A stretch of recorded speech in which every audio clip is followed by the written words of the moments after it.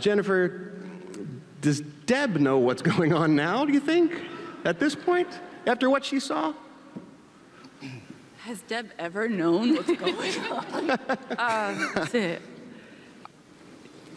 I mean, I think she's, no, that's the answer.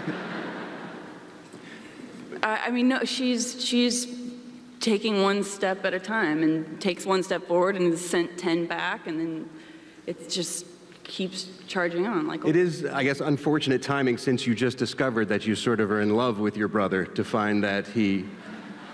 Well, you know, I think that it's important to start off a job with a secret, right, that you don't share with your cast members or with any of the writers, that it's your own thing. And there was certainly a fascination that I thought that Deb had with Dexter, some sort of pull that she felt to him. So it didn't feel like it was so bizarre to play that last season. She is the only past, he is the only past that she has, so it made some sort of sense. And maybe it allows for slight allowances this year, but it's, I think him stabbing somebody trumps those thoughts.